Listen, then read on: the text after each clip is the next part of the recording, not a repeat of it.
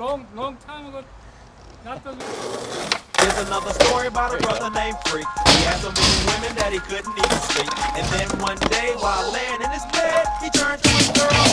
What he said: "Suck a brother dick for a poke chop. Bitch, this ain't Jimmy and I won't stop.